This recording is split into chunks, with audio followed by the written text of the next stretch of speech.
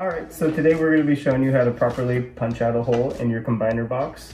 And for this project, we're going to need some simple tools you can find around the house. We'll start with a crescent wrench and a flathead screwdriver and any choice of hammer. We like the rubber mallet because it's soft. So the point of your C box or combiner box is to properly bring in your solar on your roof of your rig, and you have options of where you would like to place that depending on what you have on your roof, depending on AC units, fans, or just vents and such. This is your opening from where you'll be running your solar route into your rig.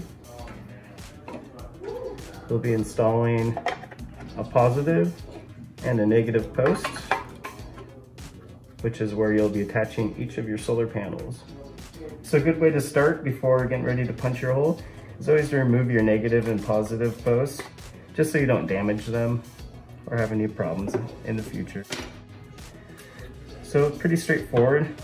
Most people see this little notch in the middle. You don't actually want to aim for that because it'll just bounce back.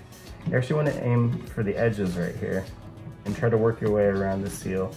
Shouldn't have to work all the way around. Normally a couple taps should do it.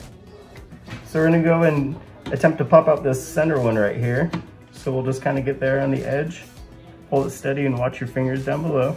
We'll give it a pop, move it around a little bit to the other side. Just working our way kind of like four corners. And there, so your removed piece right there. And then the reason why we don't want to aim towards the center is a lot of common times you'll want to use so much force to get through finally that you'll have cracking, and that could potentially jeopardize the threading when you're putting your weather tight restraint in there. So we'll start with pulling off the threading of your weather tight strain relief. And we'll go straight in through there. Should be somewhat snug.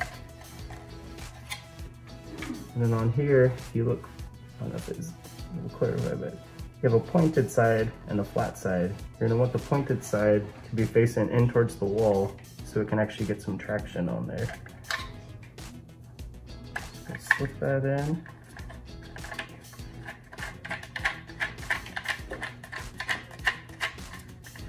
Get it hand tight. Sometimes helps to remove your outside plug.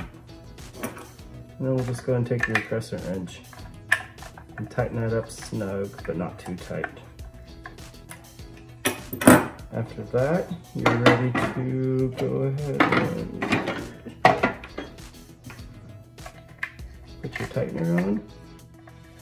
This one's set for a 10-2 gauge on your cable.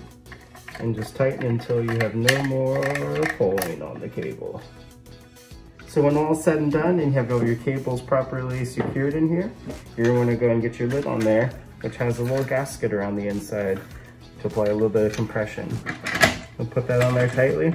Take your T-tool and tighten these up until they're nice and snug.